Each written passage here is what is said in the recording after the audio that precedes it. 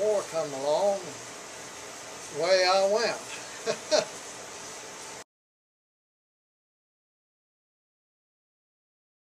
I didn't sign on it. They drafted me.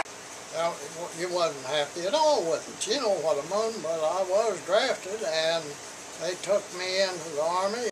They took us down in Mississippi. It was hot and steamy down there. Then they took us down in South Carolina. We was down there a while. And then we went over to England. That's where we went. And I got to ride the biggest thing that was in the water at that time, the Queen Elizabeth. And it was big. Actually, just like going in a hospital where you don't know you're at, your way around. It was actually, it's hard to believe how big it was. And when we went across, they went out, I think, about so far with us, and then we went on the way. We had no escort of no kind, no planes, no destroyers with us or nothing. It moved fast, and they changed course ever so often. And wound up over in Glasgow, Scotland. I think we was 5 days on that trip from over here to over there. They took us to Scotland and went through Ireland over into England. And we got to England, our equipment, a lot of it, our trucks and guns and stuff, we had to wait on. We was over there for probably 2 or 3 weeks. We done a lot of different things, but what always got me was they drove on the wrong side of the road, you know, and that was hard. And of a night, it was blackout, no lights at all. And you drive in the dark, is what you done if you're on the road. And we went up into British Wales, and we had 3 anti-tank guns. And we went up there and zeroed them guns in before we crossed the channel. We got down there to cross the channel that morning, we went down there to it, and we had all our equipment. We got down there, and they had them little LST boats where they dropped the pin down and drive on. Them boys was on there said, now we'll drive this vehicle on here. And they went up, drove it on there and went to chain it down. And I thought, why in the world would they be chaining the thing down? You know, we're just about 20-some odd miles across there. I'll tell you what, we got out there and got in a storm, and I mean just like that. We was on there all night long. I'll never forgot that. We come out, we eventually landed over in France.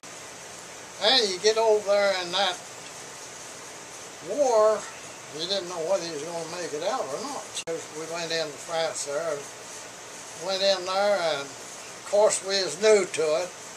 And when they take somebody new in there, and they had some forts over there, I believe that was at Metz. And the Germans was holed up in, they'd surrendered one of them, there was 2 I think there at least, but they'd surrendered one of them had, but the other one they was holed up, but we had them surrounded and they couldn't come out. Till the night some of them tried to come out, but they'd get captured or killed if they did. They said one day, said, some of you boys like to go and take a shower and get some clean clothes. Well, that sounded good. And they took us over there to a little old town, and they had a portable shower set up. And it was in a building that the whole side had been bombed, and it was just out in the open, you might say. It was an old theater deal. So we got our clothes, and then we stripped off and run and got in that shower, and they gave you 3 minutes, which wasn't very long.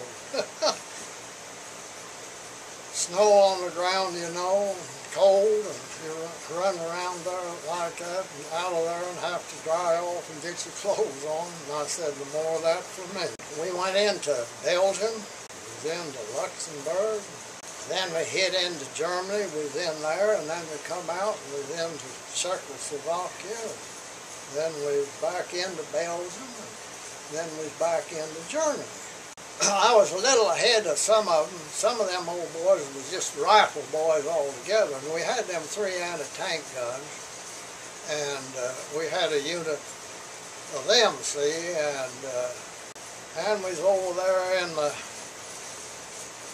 edge of Germany, and they all around us there, and we was in a building. Most of the buildings over there were stone buildings. And we had a gun set up in the anti-tank set up. I had a 50 caliber and a window up there.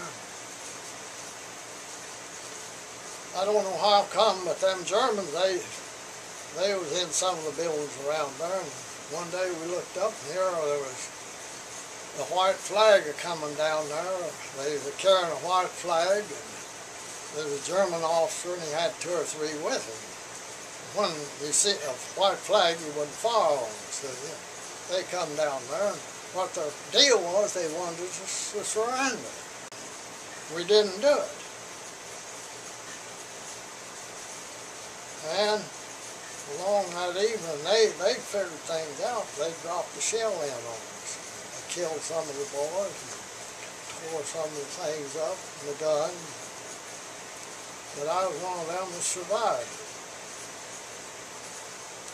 They said, and this is true too, that if they get them boys and get the bleeding stopped on them, and they'd give them shots for pain, you know, and all, they had a pretty good chance of surviving. Some of them get their legs blown off, their arm blown off. Some of them were in terrible shape, but they said that if they could do that and get them back to an aid station, then they'd take them from there and take them back over into England. They had some hospitals over there where they'd taken them to England.